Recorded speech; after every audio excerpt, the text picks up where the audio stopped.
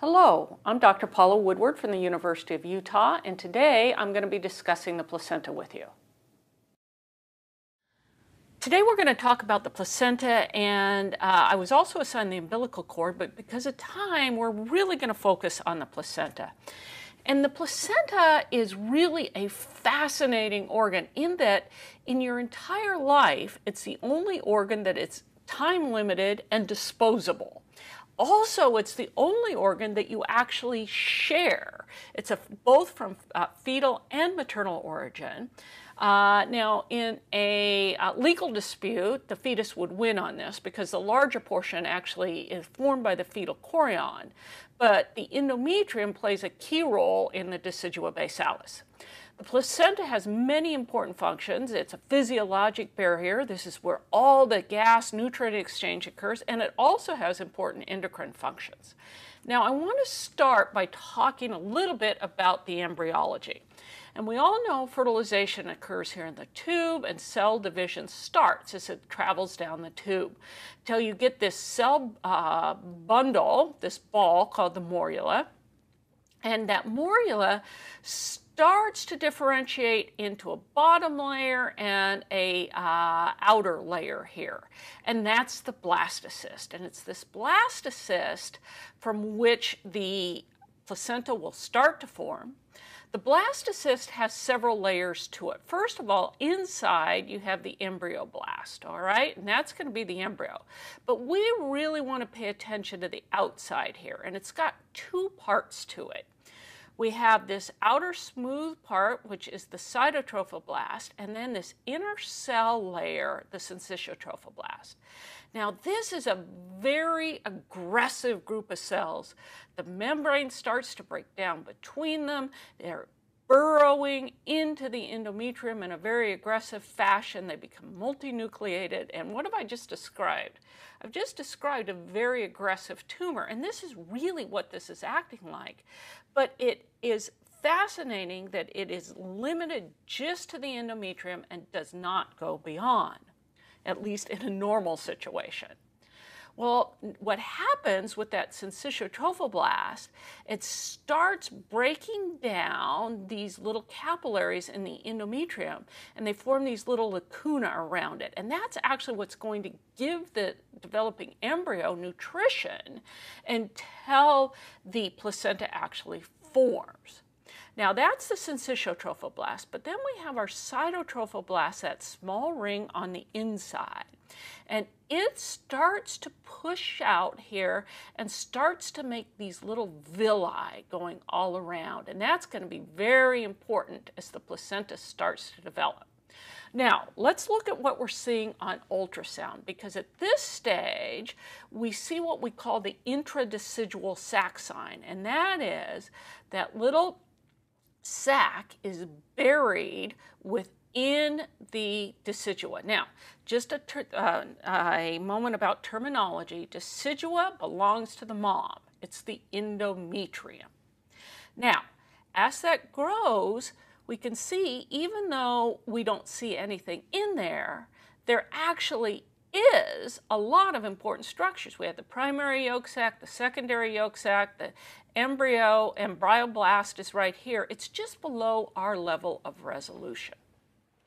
As the sac grows, we get what we all know as the double decidual sac sign, where we have the basalis at the bottom of the sac, the capsularis forming a capsule of the sac, very good names, and the parietalis is the remaining. And that gives you the double decidual sac sign. And we can see that decidua very nicely on first trimester scan with the basalis, the capsularis, the parietalis, and this hypoechoic area between the two is the remaining endometrium, but very quickly this wall will coapt against that one, and we have a single sac, and we never see these again. Now let's look at what's happening with those little chorionic villi that we started to see develop. First of all, chorion is the embryonic trophoblast, all right? And the chorionic sac is really what we refer to as the gestational sac, all right? And so there's the chorion all the way around. Well, this chorion has one job. These chorionic villi need to seek nutrition. And quickly they figure out there's not much blood supply up there, so they start to involute on that side, making the smooth chorion, and they grow down here into the decidua basalis, which has lots of flow, and that is the chorionic frondosum, or the villus chorion. Now let's look inside and see what's happening with the embryo. We have another membrane that's going to start to form, and that's the amnion, and it starts as this little tiny slit right by the embryo, and as it grows, it envelops the embryo and creates a little sac around it. Now, at this point in pregnancy, we have a small little amnion around the embryo, so there is the amnion around the embryo. We have a yolk sac. Everybody loves the yolk sac. It's nice and echogenic and easy to see. The chorion is out here, and so we have a large chorionic space at this point and a very small embryonic space. Now, as the first trimester progresses, the amnion enlarges, but it's just this very thin membrane.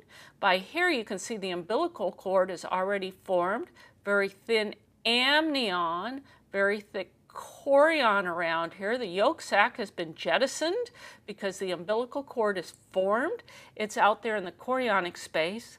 And by the end of the first trimester, the amnion and chorion approach each other, but they've not yet fused. That's an early second trimester event. Notice that the chorionic cavity is often more echogenic. It's got these very thick, rich mucopolysaccharides within it that gives it this echogenic appearance. So let's now review all our membranes and everything we can see in the first trimester.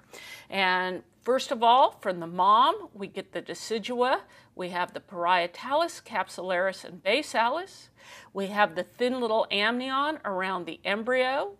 We then have the smooth chorion on top and the villus chorion, or chorionic frondosum, at the bottom.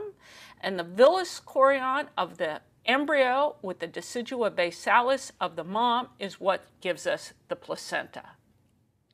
When we look at an actual pathologic specimen, you can nicely see that smooth chorion where it's atrophied on the top and the villus chorion along the basal surface. And we can see that when we scan. There is the chorion, our thin little amnion, and here's the thickened area, the villus chorion, and the decidua basalis, which is going to be the placenta. We can also see that cotyledons are now starting to form. Now let's look at the placenta in its more mature state. And let's go over, again, the relative contributions from the mom and the fetus. And from the fetus, we're going to see the thin amnion. We have the thick chorion, which now is called the chorionic plate, and off to the side, the amnion and chorionic membranes are fused. Off of the chorionic plate, we have the mainstem villus, and this is where all the gas exchange occurs. From the mom's side, we have the myometrium and the decidua basalis, which is now called the basal plate. We have the septa that project in, and they're going to facilitate venous return. Between these septa, we have the cotyledons, which we saw developing in the first trimester.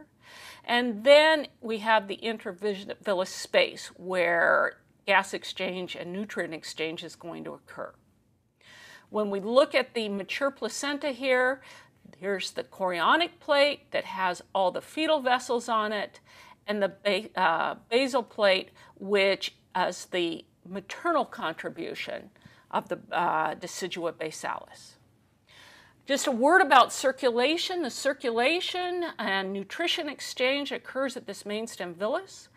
The maternal arterial blood comes in here under pressure, and it makes a little spurt into this intervillous space, and it circulates blood around so that once it goes past the villus, gas exchange occurs, then the deoxygenated blood comes into this intravillous septa. The point here being, this is a very vascular area with a lot of high flow in it, and that's something to be aware of when we start to talk about accretas later. All right, what are some things that we can see with the placenta during development? In the first trimester, one that we need to be aware of is the chorionic bump. The chorionic bump is felt to be a little arterial bleed on the chorionic plate side. Sometimes you can actually see swirling blood in these when you look at real time. The key is that there is an association with pregnancy loss. If you don't see an embryo at the time of the scan, there's about a 50% loss. If you have a live embryo, there's still about a 20% loss. So a chorionic bump is something that we will bring a patient back for in anywhere from 1 to 3 weeks, depending on how big it is and what other things we see. The other thing we can see in the first trimester is the perigestational hemorrhage, and you are very comfortable with these. They're very common, about 3%, and honestly, I think it's probably higher than that. It sure seems like we see these a lot. Often patients are asymptomatic and don't even realize that they have one. And they can go anywhere in size. Here's a small one, here's a larger one. This one obviously resulted in miscarriage. The chance of loss goes up as the size of this goes up, with about a 20% loss for large, with large being defined as greater than 50% of the sac size.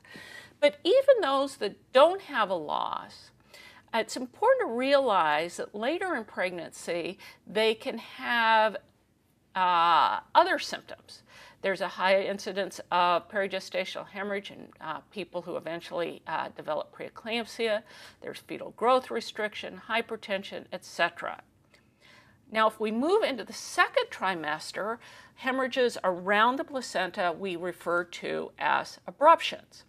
And abruptions can occur in a number of locations.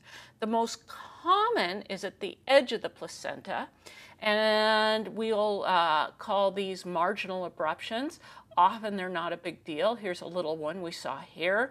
No problems, no symptoms in this pregnancy. You can get preplacental hemorrhages. When you get those, they're most often around the cord insertion, and how they do really depends upon their effect on the umbilical cord. If they cause any mass effect and decrease in perfusion, that can be an issue. The ones that we really worry about, though, are the retroplacental hemorrhages. And here was a large retroplacental abruption where most of the placenta was torn away. This ended in pregnancy loss. But really what you're concerned about is how much of the placenta myometrial surface is still intact. Placenta position is very interesting. The placenta continues to grow about the first half of pregnancy until it takes up anywhere from 25 to 30% of the uterine surface. Now, it has a very fascinating growth called trophotropism, and some people call this dynamic placentation. I think of it as kind of a giant slow-moving amoeba, that the placenta really wants a good blood supply. So it doesn't really want to be down at the cervix. The cervix doesn't have decidua. It doesn't have a good blood supply. So the placenta wants to grow into the area where it has a good blood supply, and then atrophy in the areas of a poor blood supply. Now, this has been known forever, and if you look at some of the traditional Chinese therapies for previa, they used acupuncture and herbs that they thought would stimulate flow to the fundus. Also, some of these very old texts say to refrain from sexual stimulation or an orgasm because they don't want flow going down to the lower areas. Now, in addition to documenting placental position, we always want to document placental umbilical cord insertion, and you always want to do that in 2 planes. Because if you look in just one plane, you may be misled to thinking it is central when it's really off to the edge. The central and eccentric probably are, the eccentric probably is of no significance, but once you get to marginal, we really need to follow these, because if the placenta regresses from this edge, it can turn into a filamentous cord insertion. And filamentous cord insertions have higher morbidity. They're more often associated with fetal growth restriction. So here we are. You want to document, again, in both planes so that you're sure it is absolutely in the correct position. Here is one at 17 weeks that we see inserts right at the edge of the placenta. Now, by 32 weeks, it's actually placenting under the membranes here and then going under the membranes to go in. So we've change from a marginal insert, a very marginal insert, to a filamentous insert. And you can see that on the growth specimen. And you can see these are uncovered vessels. These fetuses often have a higher incidence of growth restriction, particularly if you see twins that are sharing a placenta. The other thing that can happen with placental changes is a suction turate lobe can develop. So here at 19 weeks, we can see here is the placenta. It's rather thinned in this area. By 26 weeks, it's very thin, and by 33 weeks, it almost looks like two different ones. And when you look at path, you can see connecting vessels between this, but it's really thinned out into just membranes in between this main mass, and actually it looks like two little lobes there. Placenta previa. Now, this has caused some confusion in terminology. I think everybody was very comfortable on a complete previa that we see here. But this is where people got confused in terminology. Some people call these marginal, partial, low-lying. Partial and marginal came from actually physical exam. And so there was an effort made and an executive summary put out in 2014 that has unified this language. We've gotten rid of marginal and partial, and we just either call these placenta previa if it covers the os, or low-lying with it's in 2 centimeters. Now, why 2 centimeters? Well, if you look at the data, it really does support that, because greater than 2 centimeters, there's really no indication for a C-section. Between 10 to 2, there's a low likelihood of C-section, and some of the MFMs will watch these and allow them a trial labor, see how they do, but counsel them for possible C-section. And less than 10, they are all going to go on to C-section. Now, following these, again, here is trophotropism in action, that most of these will resolve, most of these low-lying ones. And as to when to follow them, we tend to bring ours back at 32 weeks. There's no point following these every couple weeks because it's a slow process. But by 32 weeks, about 90% will resolve, and by 36 weeks, 96%. Here's an example of the importance of looking at where the cord is inserting. So here we have a placenta previa. It's covering the cervix, as you can see. And that has a high likelihood of resolving. But if I go just barely to the side, I can see the cord is actually inserting in a very eccentric fashion, really right on the margin. And as this resolves, you can be left with vessels covering the os, and that is called a vasoprevia. And this is very important to recognize because this is a life-threatening situation if you don't make the diagnosis. So you can see here on our schematic that the vessels are covering the os in a filamentous situation and then inserting into the placenta. I think it's imperative on every one of your cervix pictures when you're clearing what was low-lying and the cord was anywhere near it that you put color Doppler on. And when you put color Doppler on, if you put the pulse wave, you can see that's a fetal heartbeat. and that was a fetal arterial vessel going right over the cervix in vasa previa. The other way you can get vasa previa is in the setting of a suction curate lobe. As the placenta thins out in this area because the blood supply is poor, it doesn't really want to be there. It leaves a chunk of placenta on this side, another one on this side, and you put Doppler on and you see we have an fetal arterial flow. And look at these big ropes of vessels going between the main placenta and the suction curate lobe. So this is a potentially life-threatening situation if you don't make the diagnosis. We know there are pitfalls, and everybody that's in the audience has seen the problem with overdistension and contractions, and in this case there was both. The tip-off is the cervix is way too long. You know in your heart of hearts that it is ending right here, but you wait a little bit, let the contraction go down, let the mom void, and you can see the placenta ends nowhere near the cervix. All right, so this is kind of our background on cervix. I do want to talk about some specific masses that we can see. We can see both solid masses and sonolucencies. Of the solid masses, we're going to start with the chorioangioma. It's a solid, usually hypoechoic mass. It's very vascular. Often if they're small, it's no big deal, but if large, the fetus can develop hydrops. Now, I think that's straightforward. The more unusual one is when you get chorioangiomatosis, which are multiple small masses in the uterus. As you can see here, multiple small masses.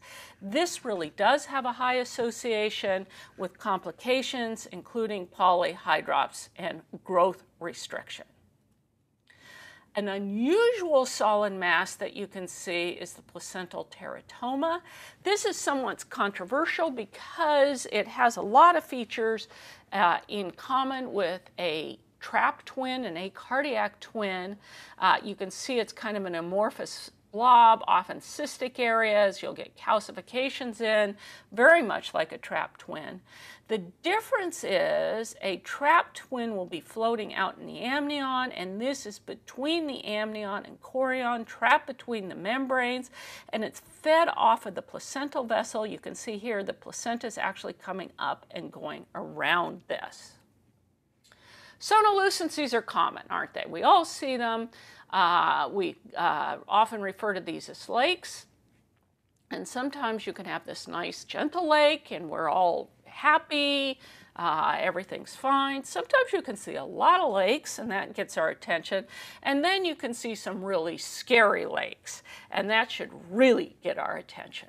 So let's start with those nice placid lakes. We see these all the time, don't we? Often you can see low flow on grayscale, and this is just a blood-filled lagoon. But the more you get of these, when they thrombose, when you get fibrin, there's really a high association with growth restriction.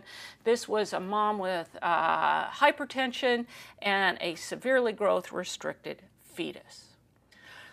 If the placenta is big and you have lakes, there are a couple things that we should think of. And one is mesenchymal dysplasia. And what this is, these are very abnormal villi and stroma, and they're very hydropic in appearance. The placenta will be very thick.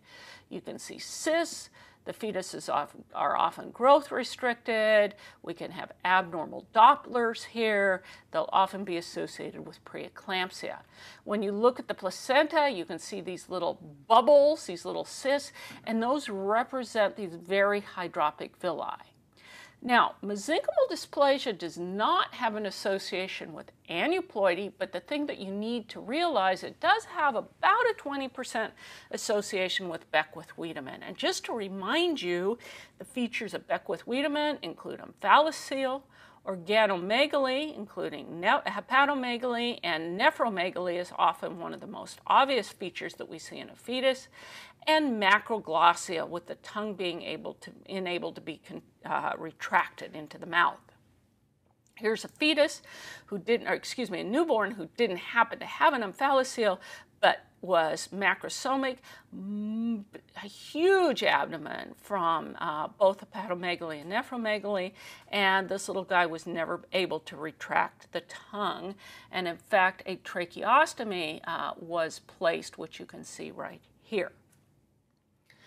The one that we think about with a cystic placenta is triploidy, isn't it? So everybody's aware of this, but the thing I want to point out is not all triploidy is equal. It depends really where you get the extra set of chromosomes. If you get the extra set of chromosomes from the dad, the placenta will be large and cystic. You get usually very severe symmetric growth restriction, and the ovaries will often be enlarged with theca lutein cysts. If it comes from the mom, you're not going to see the cystic placenta. Now, this is the minority, but still possible. And they get an asymmetric growth restriction.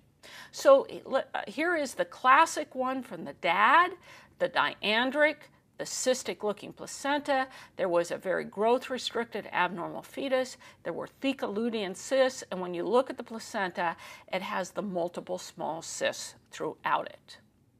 And now I'm going to end with the really scary sonolucencies, and these we refer to as these tornado vessels.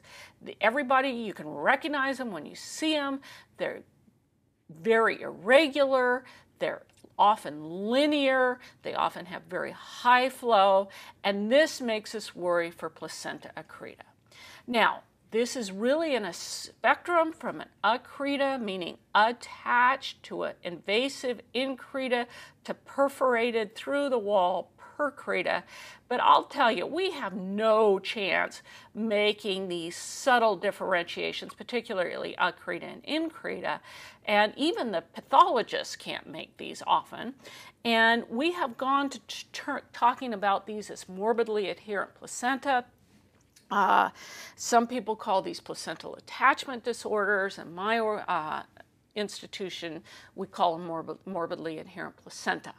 Now, the risk factors for developing this are C-section scar and placenta previa. And as the number of C-section scars go up, the likelihood of developing an accreta goes up. What are we going to see on ultrasound? Well, obviously, we're going to look at previa. We're going to look at these scary tornado vessels.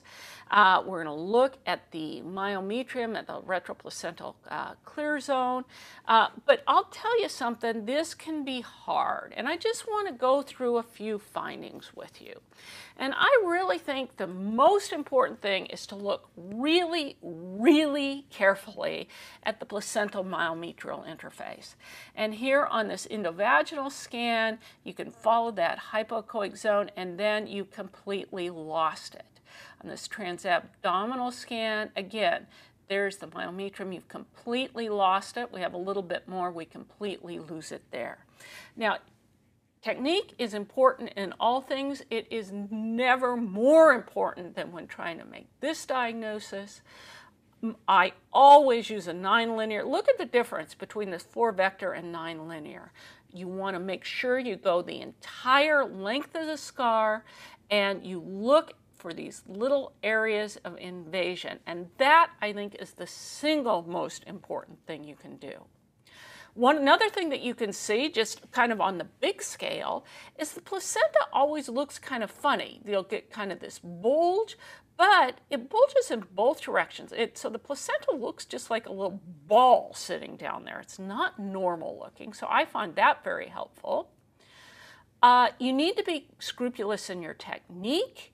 Here is no pressure. This patient hasn't even had a C-section, but look, when you put pressure on the transducer, you lose that clear space. And don't go crazy with the color. Oh my goodness.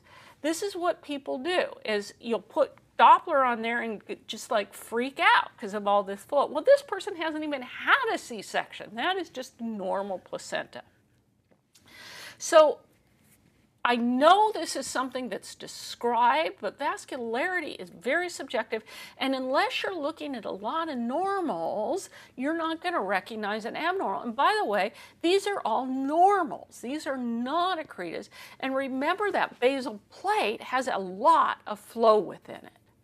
So here is an accreta case, and everybody looks at that and goes, oh yeah, look at all that flow. Well, to me, that doesn't really look much different than any of the other normal ones I showed you. What matters to me is looking here on my high-res endovaginal scan and looking, I've completely lost my hypoechoic zone. Other things that are described, turbulent gaps, bridging vessels, and here's an accreta case, and everybody looks at this and goes, oh yeah, look how scary. This one doesn't help me. Back off on the flow. And what helps me is actually not how much flow, but what it looks like. And we don't have that smooth arc that we see in normals. I kind of like looking for the little gaps in the flow. And then also, these are all very high velocity because I've cut way back on my gain. This was not a diagnostic dilemma in this patient because they you look at the Foley, what's being put out in the bag here. Again, what really helps me is my grayscale. I'm looking at the bladder here, and I can see here's the placenta. It looks to transverse and go up into the bladder wall, and now I have these traversing vessels on my color, and then you can put it all together, but really depend on your grayscale. Another pitfall I really want to warn you about is bladder varices. Okay, they're very common. This patient hasn't even had a C-section, but we see this in the bladder. This one did have a C-section and was sent to us for invasion. Well, it's not invasion at all. There's great myometrium, and we do see flow in here, but those are just little bladder varices that are very common in pregnancy. So you've got to look at the entire picture. All right, well, so that was a very cursory view of the placenta. And when you look at the placenta, give it some love. You've got to really look around and look for all of these various features. Thank you very much.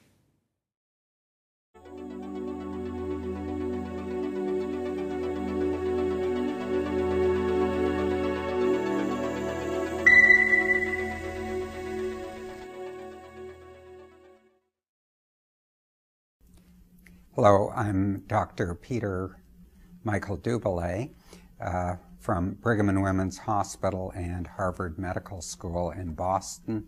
I'll be speaking on ultrasound of the placenta, umbilical cord, and amniotic fluid.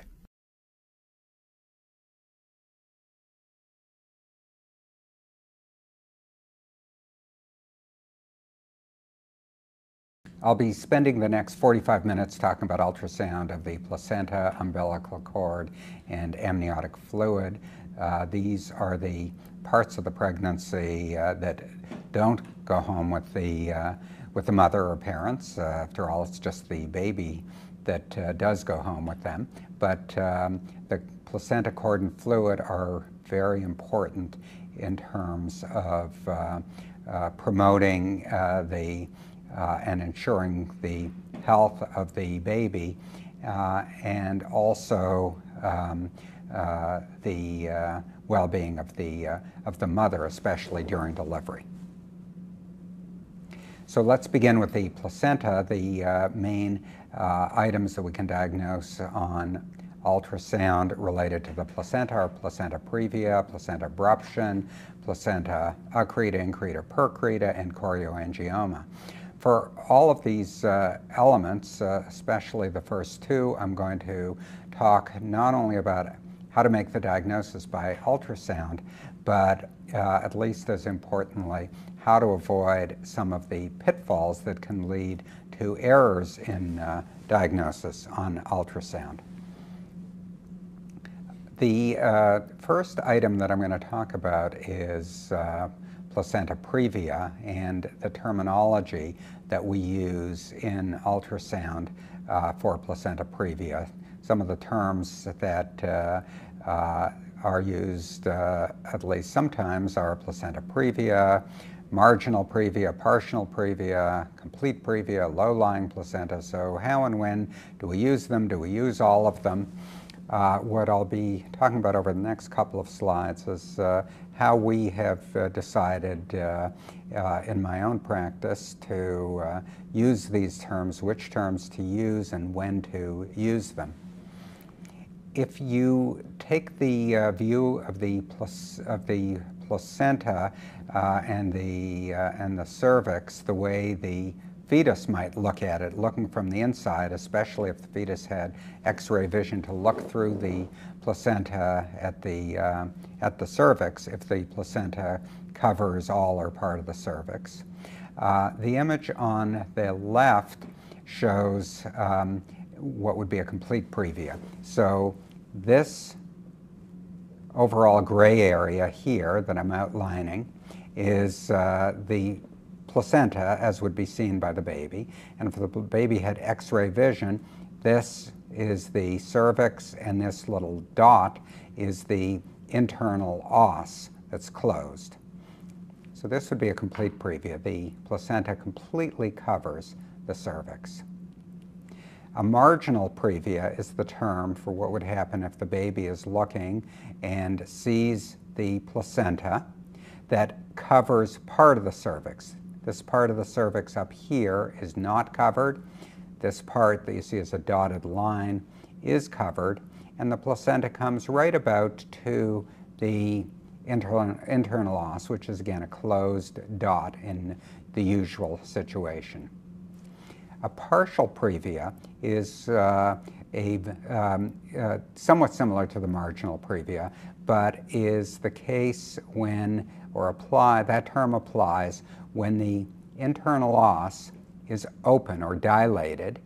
So this is the dilated internal os, that is the entire cervix. The cervix is partially covered by the placenta, but in addition, the open cervical os is partially covered by the placenta. This partial previa is something that is not generally relevant to ultrasound.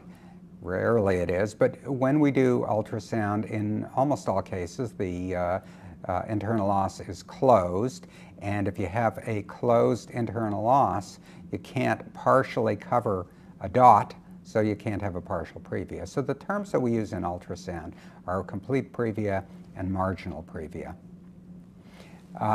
This table at first sight looks a little complicated. It's not really that complicated.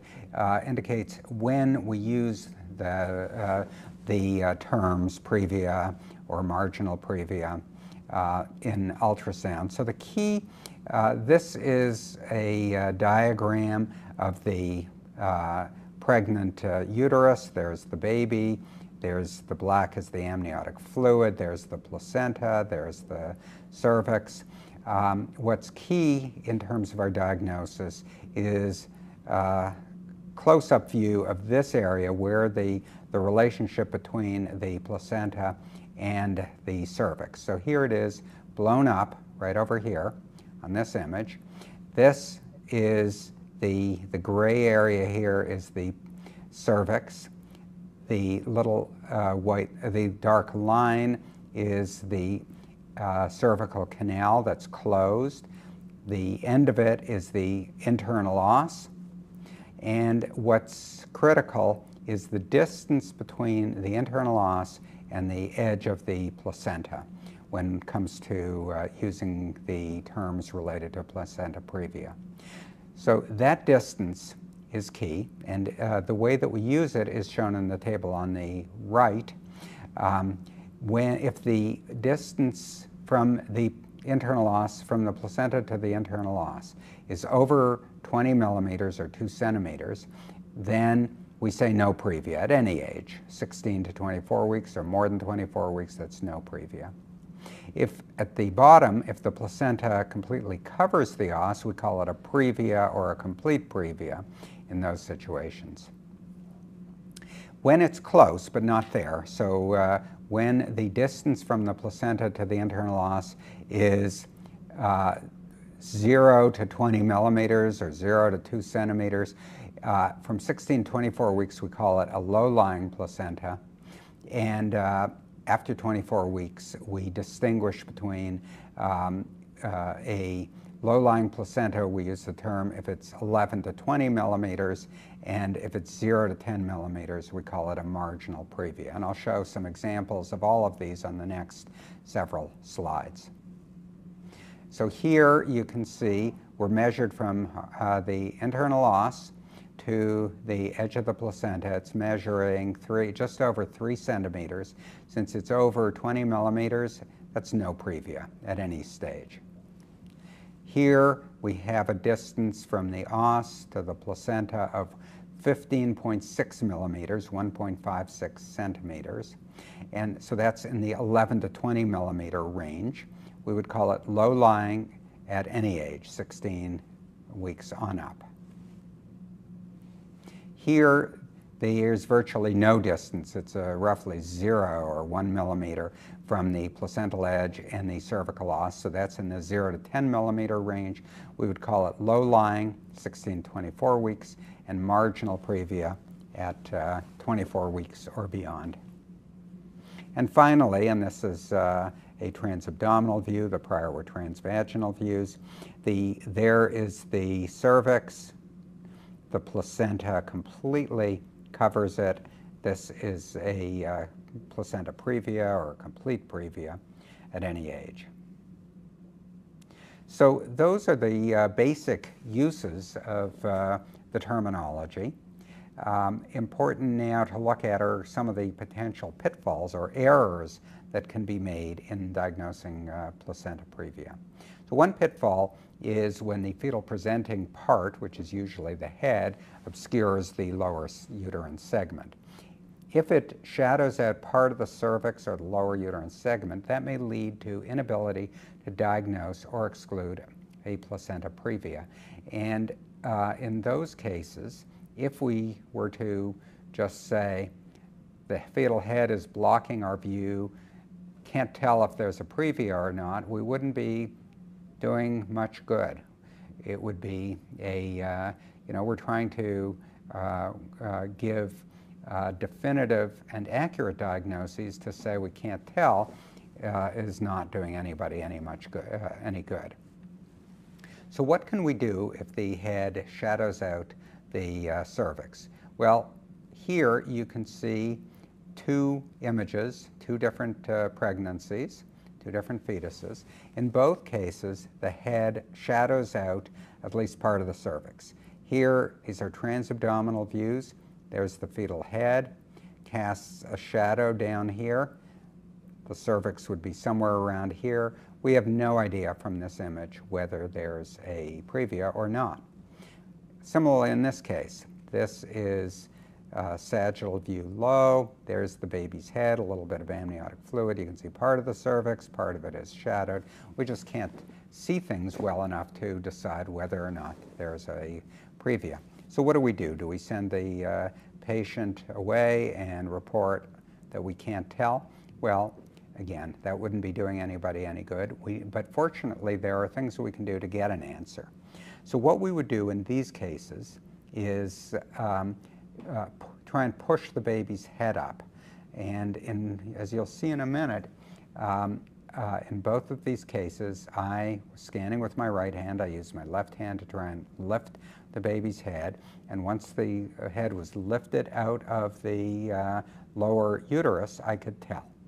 So watch what happens on the image on the left when I push.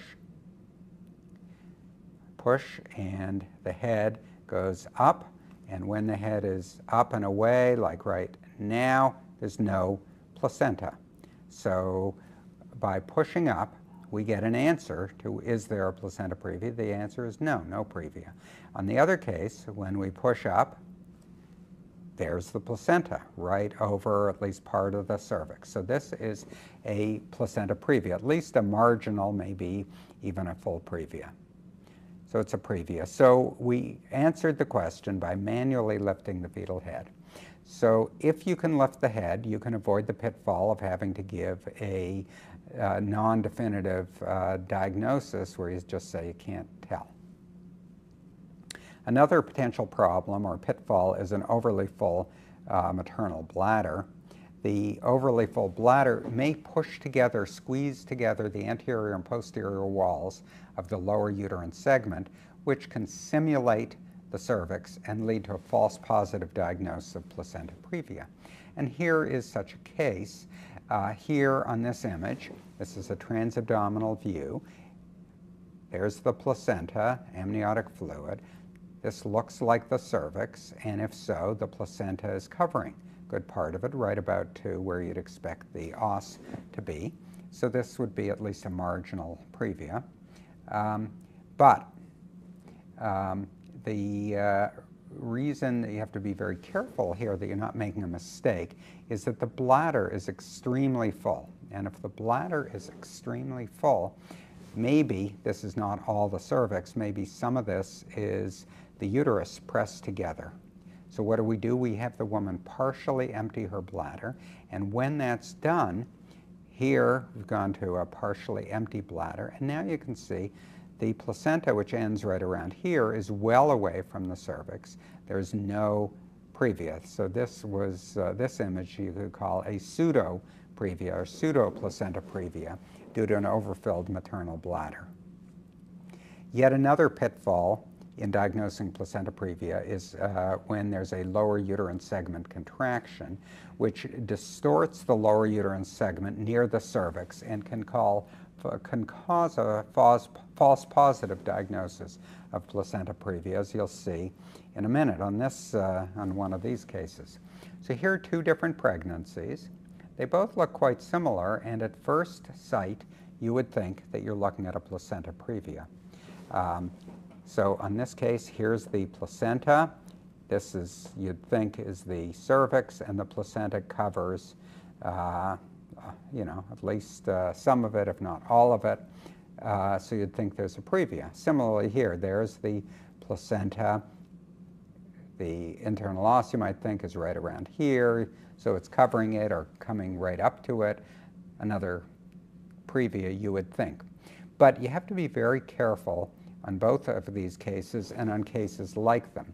Note that you have these rounded, bunched up areas just adjacent to the cervix, right here and here. On this image, a big bulge here and a smaller bulge here. When you see these bulges, you're dealing with uterine contractions. And when you're dealing with uterine contractions, you can't tell whether there's a previa. Everything is distorted. So what do you have to do? Well, don't even try to determine whether there's a previa on these pictures. Don't spend any time. You just can't tell. What you have to do when this happens is wait a few minutes for the contraction to go away, and then when the contraction goes away, you'll be able to tell whether it's a previa or not. Here's what happened on these two different cases when we waited for the contraction to go away. Here on the case on the left, this looked like a previa, but when the contraction went away, there's the cervix, placenta ends here, it's not a previa. On this case, it looked similar during the contraction. When the contraction goes away, you can see that the placenta covers part of the cervix right up to almost to the cervix, almost up to the internal os. So this is a low-lying or marginal placenta previa. So the way to avoid the pitfall of a uterine contraction is to recognize that it's present by seeing these rounded bulges by the cervix and waiting for them to go away. So in these cases, the lower uterine segment contraction does not permit assessment for placenta previa. So when we want to get an answer to the question of whether or not there's a placenta previa, we begin by scanning transabdominally through a partially full bladder. The partially full for the reasons that I mentioned earlier. and not a full bladder. If the baby, especially the head, obscures the lower uterine segment, try to manually lift the head. And if you are unable to lift the head, we go right to a transvaginal scan to take a look at the relationship between the placenta and the cervix. We used to scan transabdominally, but we have stopped doing so in recent years. And if we can't lift the baby's head and it's in the way, we go right to a transvaginal scan. Let's move from placenta previa to placental abruption.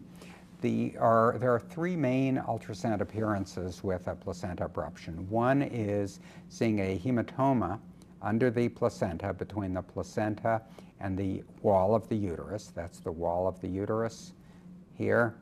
That's the placenta, that's the hematoma. A second appearance of a placental abruption is a hematoma that extends mostly under the membranes. Here's the membrane, placenta extends under it.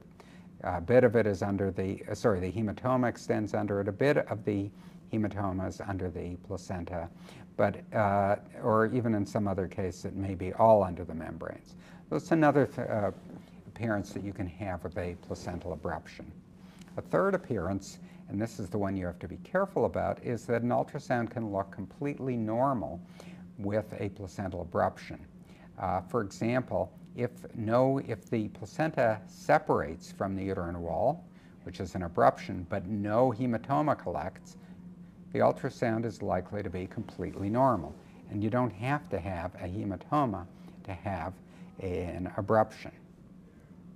So here is an example of a retroplacental hematoma. This whiter area is the placenta. This dark area is the amniotic fluid. But this dark area behind the placenta is a hematoma. So this is an abruption with a retroplacental hematoma. This is the submembranous version of the hematoma. Here, this area right here is the hematoma. Most of it is just under the membranes. A little bit of it raises up the edge of the placenta. Okay, so what are the pitfalls in diagnosis of placental abruption? So one is that if it happens that the hematoma is isoechoic to the placenta, has the same echo pattern and echogenicity as the placenta, it may be difficult or impossible to see. A hematoma that is isoechoic to the placenta can be mistaken for the placenta, leading one to miss an abruption. And here's an example. If you look at this, at first sight, it looks like there's no abruption, no problem. This is a sagittal view through the fundus of the uterus. The placenta looks like goes around the fundus like so, and like so. But the person doing the scan was very observant, and they said, you know, that this area here looks different than the rest of the placenta. Similarly, this area looks different than the rest of the placenta. Maybe it's not the placenta, maybe it's a hematoma. So they did two things. They threw color on, they turned the color on, which shows that in the part that clearly looks like it's the placenta, there is color flow. In the part that looks different, there's no color flow. They also watched while the baby pushed up against it, and you can see that the placenta is quite soft. This area that you would first think of as a placenta is quite soft, kind of like a hematoma. Well, they said, based on these, even though at first sight you'd think it was normal, they said there's probably a hematoma. And sure enough, 5 days later, you can see that hematoma is starting to break down, and it clearly is hematoma. So so be careful not to miss isoechoic hematomas. Another pitfall in diagnosis of abruption are uterine contractions. Uterine contraction under the placenta can simulate a hematoma, thereby leading to the false positive diagnosis of placental abruption. So let's look at this image. When you first look at it, you'd say, ooh, I think there's a placental abruption. The edge of the placenta here looks like it's lifted off the wall, and this, at first sight, you might say that's a hematoma, so the patient has an abruption. But if you look at it more carefully, the texture of this doesn't look like a hematoma, and in fact it looks pretty close to that of the wall. You might suspect that it's not an abruption, that this, or a hematoma, that this is instead a contraction. So if you're not sure, there's an easy way to tell. Wait a few minutes. After a few minutes, you can see that this area clearly was a contraction because it's all gone. It looks completely normal. So this is a normal scan with no abruption, but the contraction could have fooled you for it. Another very important diagnosis not to miss on ultrasound is a placenta accreta or increta or percreta. They're a continuum in which there's abnormal adherence of the placenta to the myometrium. With a placenta accreta, there's abnormal adherence without invasion of the villi into the myometrium itself, but it adheres abnormally, won't come off normally at delivery. With placenta increta, there's invasion of the villi into, but not all the way through the myometrium, and with a percreta, the villi penetrate all the way through the myometrium. Placenta accretas, or their variants, are caused by partial or complete absence of the endometrium, which turns into the decidua during pregnancy.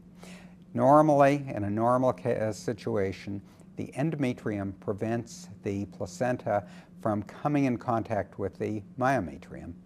If there is damage to the endometrium and therefore damage to the decidua, the placenta can come in direct contact with or even grow into the myometrium, which leads to placenta accreta. And this occurs typically when the placenta implants at a site of damaged endometrium. One of the most common causes of damaged endometrium these days is a cesarean section scar. So if you have a placenta that comes down over a cesarean section scar, that placenta can touch the myometrium or even grow into it. And the complications of placenta accreta and the other family members, increta or percreta, are difficulty removing the placenta after delivery, such that tugging on that placenta may tear it and cause dangerous bleeding to the mother. There can also be bleeding at delivery, which can be so heavy as to necessitate hysterectomy. Also, with an increta or percreta, that area of the uterine wall is weakened by the placenta growing in, which can lead to uterine rupture, or you can have internal hemorrhage with a percreta. In a woman who's had one or more prior C-sections in the past, and now she's pregnant again, and in her current pregnancy, the placenta lies over the scar, which usually happens with an anterior placenta previa, then the woman is at substantially increased risk of an accreta, increta, or percreta if the placenta lies over the area of a prior C-section scar. If a woman has had one prior C-section and the placenta implants over that area, she has a 1 in 4 chance, a 24% chance of having a placenta accreta. If she's had two or more prior C-sections and the placenta implants over that area, over the lower uterine segment scar, she has almost 50% chance of having an accreta.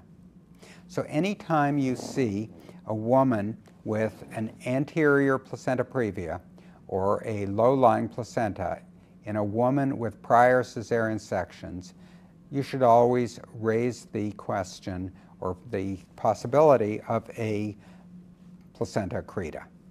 That's regardless of what the ultrasound shows, other than a previa or low-lying placenta.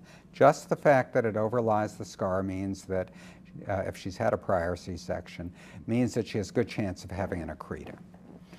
If you see that, namely the placenta overlies the region of the scar in a woman with prior C-sections, and on top of that, the myometrium looks very thin over the placenta, or there's no myometrium seen over the placenta, that indicates an almost certain placenta accreta. And if the placenta extends through the uterine wall, for example, into the bladder, then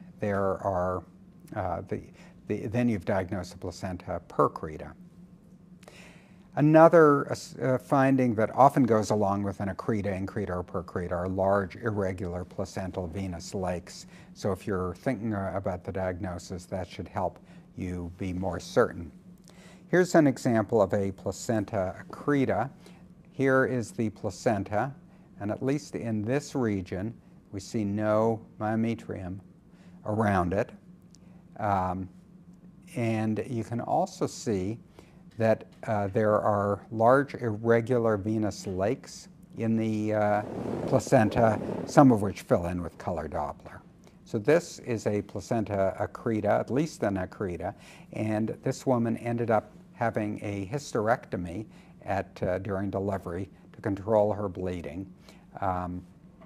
And pathologic examination confirmed the diagnosis of a placenta accreta or increta. Here's a percreta, where this is a sagittal view. That's the mother's bladder, and here is the uterus. And you can see here is the placenta. You can see the placenta is growing all the way through the wall and looks like placental tissue. It's coming into contact with urine in the mother's bladder, and that was confirmed at pathology. Accretas don't have to happen and don't always happen, or don't only happen in the lower uterine segment at C-section scars. They can occur anywhere in some cases. Here is a case of a woman who had a prior D&C, which presumably damaged her endometrium, which led to a placenta accreta in the fundus. For normal comparison, you can see here's the placenta, somewhat calcified placenta, and here is the hypoechoic myometrium overlying it. In distinction, this case, also up in the fundus, there's the placenta, but at a part of the placenta, you see no overlying myometrium, no myometrium between the placenta and the bright echogenic tissue outside the uterus. So this is a placenta accreta, or worse, in a woman with, who has her accreta not at the lower segment. Placental chorioangiomas occur in about 0.5 to 1% when the placenta is looked at pathologically. It's a benign tumor, benign, quite vascular tumor of the placenta. We often don't see them, especially late in pregnancy, because the placenta is heterogeneous. If it's heterogeneous, the chorioangioma may not stand out that clearly. But if it's earlier in pregnancy and a chorioangioma is there, as we'll see in a minute, they're usually quite easy to see. Most of them have no clinical significance. Occasionally, if they are larger or have very high blood flow, you can have complications including polyhydramnios, thrombocytopenia, hemolytic anemia, and intrauterine growth restriction. And here's an example of a placental chorioangioma. The placenta is mostly quite homogeneous, but there's a focal hypoechoic area right here that has quite a lot of blood flow on the color Doppler view. This is a chorioangioma. As I mentioned, they usually cause no problems, but when they're big, and here's another chorioangioma, there's the end of the placenta, large chorioangioma, environmental blood flow. They can lead to fetal hydrops in some cases. And here we see the early phase of hydrops, which is a dilated umbilical vein. And this is due to vascular steal phenomenon through the chorioangioma. Okay, let's move from the placenta to the umbilical cord. Here's a nice 3D view of a fetus at about 12 weeks, where we can see the cord looping away from the baby at the umbilicus, seen here, to the edge of the uterus, actually at the placenta. And here's a color 2D video clip of the placenta with the two umbilical arteries. There are a number of abnormalities that we can see in the umbilical cord. I'll be talking about some of them, but not all of them here because of time limitations. One of the key ones is to determine the structure of the cord. The normal structure of the cord is that normally it has 3 vessels, 1 vein and 2 umbilical arteries, 1 umbilical vein, 2 umbilical arteries. The difference in appearance is that the vein is big and in cross-section the artery is small. And we can see that on the normal case here, where you see a loop of cord surrounded by fluid. This larger black area is the umbilical vein. 2 smaller black areas are the 2 umbilical arteries in cross-section. We can see it by turning color Doppler on the arteries, the 2 arteries in the vein, but not necessary to see it. We can see it perfectly well in the 2D. This, in distinction, is as an abnormal 2-vessel cord or a single umbilical artery. There's 1 vein, 1 artery instead of 1 vein, 2 arteries. This is an abnormal cord. Also confirmed by color Doppler, where you see the vein and 1 artery. If you can't isolate a loop of cord to get a good cross-section of it, and as I showed on the prior slide, you can get another way. There's another way of telling whether there's 1 umbilical artery or 2 umbilical arteries, and that is to use color Doppler through the fetal pelvis. Here, fetal pelvis, there's the fetal bladder, and you can see by color Doppler 2 arteries. This is normal. So it's a 2 umbilical artery or a 3-vessel cord. 3VC is 3-vessel cord. Here, on the other hand, there's the bladder, and with color Doppler, there is 1 umbilical artery, but none on the other side. This is a single umbilical artery or a 2-vessel cord. Now, why is it important to know if there's a 2-vessel cord instead of a 1? Well, this abnormality, which occurs in up to 1% of singletons and quite a bit more commonly in twins, is important only because there is a fairly high chance in a fetus with a single umbilical artery that that fetus has structural anomalies or aneuploidy, abnormal chromosomes, up to about 30%. So when you see a single umbilical artery, it's important to take a very, very, very careful look at the rest of the baby. Umbilical cord cysts can be seen in any trimester, 1st, 2nd, 3rd. They usually cause no problems. But there have been associated or reported association of umbilical cord cysts with fetal anomalies, including omphalocele, cardiac or renal anomalies, and they've been associated with aneuploidy. Here are a few examples. 1st trimester, there's the head and body of the fetus, bit of the umbilical cord, and there's a cyst in part of the cord. Here is another case. This is in the late 2nd trimester, and what we're seeing is there's the fetal abdomen. That's actually the fetal bladder. You can see a little bit of normal cord, and then this part of the cord here, there are 2 big cysts. There's one, there's the other. On color Doppler, the cord vessels light up, the cysts do not.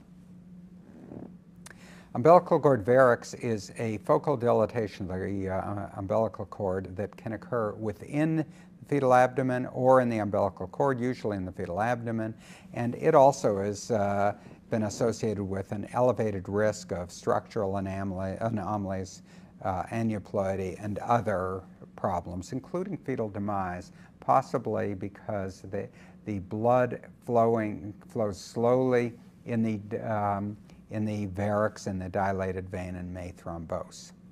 And here's an example of an umbilical vein varix. The umbilical vein is normal here. Then it balloons way out, and then it's normal again. And here you can see on color Doppler that it lights up with color. Another ultrasound feature of the umbilical cord is where the cord inserts into the placenta. Normally, the cord inserts, if this is the placenta, and this is the umbilical cord, normally it inserts somewhere at or around the middle of the cord. If it occurs at the edge of the cord, it is a marginal insertion. And if instead of coming out into the amniotic fluid as soon as it leaves the placenta, if it travels under the membranes for a while and then only later, after traveling through the membranes for a while, comes into the amniotic fluid, that's called a velamentous cord insertion, or sometimes termed a membranous cord insertion. And with these are also associated with an elevated risk of problems. Probably, or it's thought to be, because the umbilical cord normally is in the amniotic fluid, and when it travels through the amniotic fluid, it's protected by what's called Wharton's jelly. This part of the cord that's under the membranes is not protected by Wharton's jelly, and it's thought to be a greater risk for compression or rupture. And here are examples. This is the normal cord insertion coming from around the middle of the placenta. Here's the placenta in back, and this is the edge of it, or the margin of it, and the cord is coming off right at the margins, the marginal cord insertion. And here's a velamentous cord insertion. The cord comes off somewhere around here, but then instead of going right into the amniotic fluid, it travels under the membranes, and then only later does it come into the amniotic fluid. This part is at risk for rupture or compression. With a velamentous cord insertion, since the cord travels for a while under the membranes away from the placenta, if it happens to, during its course under the membranes, go over the cervix, it's called a vasa previa. You can also get a vasa previa when there are two lobes of the placenta, and the part of the blood vessels that connect them, if that travels over the cervix, that's a vasa previa. With a vasa previa, it can have very serious complications. If vaginal delivery is attempted, the vessels can tear during delivery, which could lead to fetal hemorrhage, and in severe cases, fetal exsanguination and death. We make the ultrasound diagnosis when we see a vessel over the cervix that is fetal. It has a fetal heart rate as opposed to a maternal heart rate. And if you're not sure whether it's held there under the membranes or it just happens to be lying there, sitting there during the time, repeat the ultrasound a few minutes later, or if necessary, at a later date. And here's an example of vasa previa. There's the placenta, the cord coming off and then going under the membrane, so it's a velamentous cord insertion, and then extends right over the cervix. That's a vasa previa. The final abnormalities that we can diagnose by ultrasound, it's important to recognize them if they're there, are umbilical cord presentation and umbilical cord prolapse. Cord presentation is when there's a loop of cord that lies below the presenting part of the fetus in the presence of the intact membranes. And cord prolapse, which is much more important, is when the umbilical cord protrudes through ruptured membranes into the vagina, usually during labor. And that can lead to fetal hypoxia and fetal morbidity and mortality. And here's a case of prolapsed cord. You can see that there's fluid extending through an open cervix here and into the vagina, and the cord is coming through. this area, so it's prolapse of the umbilical cord. The last thing that I'll talk about is ultrasound of amniotic fluid. Here the questions are they too much, too little, or is it too bright? Amniotic fluid, it's important to know a little bit about the source and the regulation of amniotic fluid. Up to about 16 weeks, amniotic fluid occurs as a result of diffusion of fluid through the membranes, the placenta, the umbilical cord, and the fetal skin. That's early in pregnancy, but from 16 weeks onward, the amniotic fluid is produced largely by fetal urination and consumed by fetal swallowing and GI tract absorption. Also, to some extent, by lung absorption. The reason this is worth knowing is that if there's a production problem, fetal urine isn't being produced, or there's obstruction, bilateral obstruction to blood flow. If there's a production problem, you'll have oligohydramnios. If there's a consumption problem, you will have, such as with esophageal atresia, where the baby can't swallow the fluid and therefore consume it in its GI tract, there will be polyhydramnios. Pictorially, amniotic fluid is produced by fetal urination. There's a boy and a girl peeing, and here is consumption is by swallowing and getting the fluid down into the GI tract.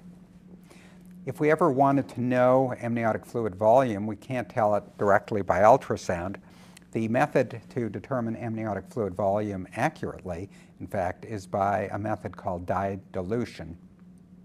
What we could do for this, and we rarely do it, there's rarely a reason to do it, but if you had to know how many cc's of fluid there is in the pregnancy, what you would do would be to inject some concentrated dye, put a needle into the fluid, inject some dye, and then wait a few minutes as the mother rolls around or walks around, let the dye distribute itself evenly through the amniotic fluid, then put a needle back in and take a little out and see how much it's been diluted. If you put in 1 cc or 1 milliliter, and then the next time you stick the needle in a few minutes later, it's diluted that 1,000-fold, then the fact that 1 milliliter got diluted 1,000-fold means that there's 1,000 milliliters or 1,000 cc's in the of amniotic fluid.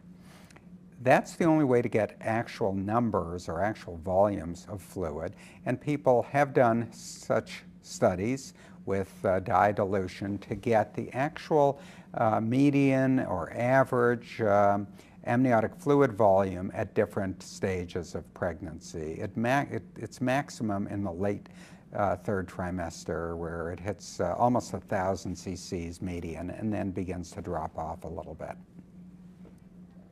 Amniotic fluid in the first trimester, it's important to know what it looks like and how much there is. Normally in the early first trimester, there is little or no amniotic fluid because the amnion is closely applied to the embryo itself. This little yellow area may be a little amniotic fluid. Most is this green chorionic fluid between the amnion and the chorion. By the mid to late first trimester, you can see about equal amounts of amniotic fluid, which is yellow here, and chorionic fluid. And then by the end of the first trimester or early second trimester, the fluid is virtually all amniotic fluid. And here's a progression at 6 weeks. You can see the yolk sac, the embryo, but no amnion is seen because it's right up against the baby, so there's no amniotic fluid. All this fluid is chorionic fluid.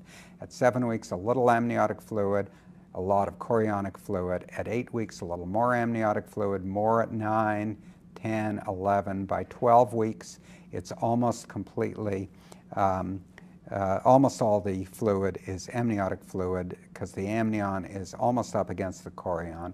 And generally by the end of the first trimester or beginning of the second, all this chorionic fluid's gone and all the fluid you see is amniotic. In the second and third trimesters, there are two features of the amniotic fluid that are relevant. One is its echogenicity or brightness, and the other is the amniotic fluid volume. I'll talk about both of those before ending. Let's first talk about bright amniotic fluid. There are a few different etiologies or causes of bright amniotic fluid. One, which is common, is physiologic etiology. Vernix, which are the little white flakes that you see on a baby's skin after it's born, those little flakes break off and float around in the amniotic fluid, causing bright reflectors and bright amniotic fluid. That's physiologic, non-pathological.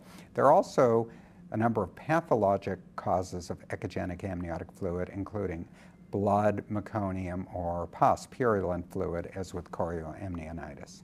So the key question to address is, should we ever worry when we see echogenic amniotic fluid? Well, in the third trimester, so here's a report of a couple of studies, or results of a couple of studies that have been done. In the third trimester, echogenic fluid is due to vernix in well over 90% of cases.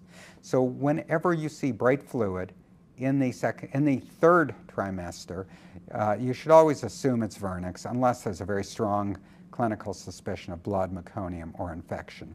In the second trimester, you have to strongly consider a pathologic cause, especially if the fluid is very echogenic. So just examples. Here are two different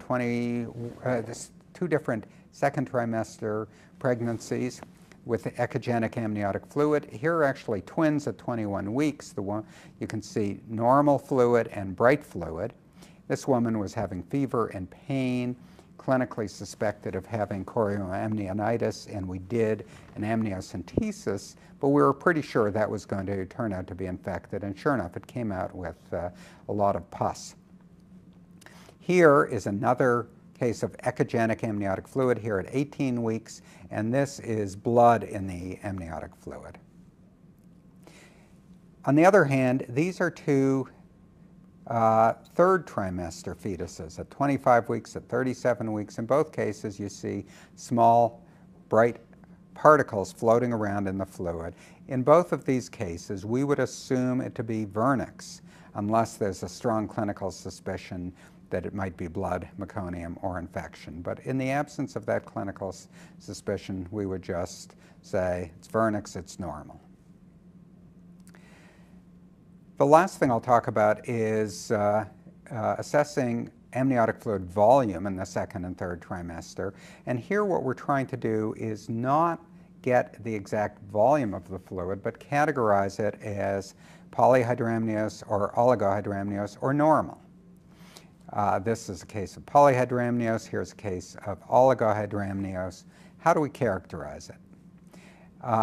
According to the guidelines of the American Institute of Ultrasound in Medicine for second and third trimester obstetrical ultrasound, and similarly for American College of Radiology or American College of Obstetrics and Gynecology guidelines, they state that a qualitative or semi-quantitative estimate of amniotic fluid volume should be reported.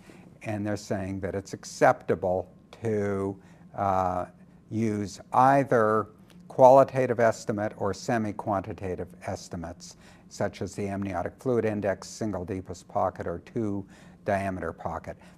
These, such as the amniotic fluid index, are semi-quantitative. The only real quantitative method would be the dilution method I mentioned earlier, which are not done on any regular basis in ultrasound. So the sonographic assessment can use subjective assessment, single deepest pocket measurement, or the amniotic fluid index, which is the sum of the deepest pocket in the four quadrants. Single deepest pocket is considered to be oligohydramnios if it's less than 1 or 2 centimeters, and poly if greater than 8. The amniotic fluid index in approximately less than 5 centimeters is oligo, greater than 18 to 20 is polyhydramnios. Here is a two different cases of normal amniotic fluid volume. We're sweeping through, and so it looks subjectively normal, and when we do an amniotic fluid index on a normal case, we're getting 12.4 millimeters.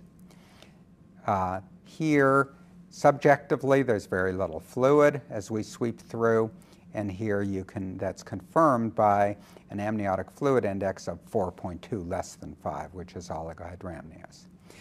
And here's a case of polyhydramnios when we sweep through, especially towards the end of the sweep before you see more fluid than you would expect at 30 weeks, and the amniotic fluid index is also elevated. So which one should you use? Subjective assessment is quick and efficient, accounts for gestational age variations in the amniotic fluid. The only potential downside is it may be of questionable reliability with an experienced operator. It is best documented, as I showed you in the prior slides, with a video clip.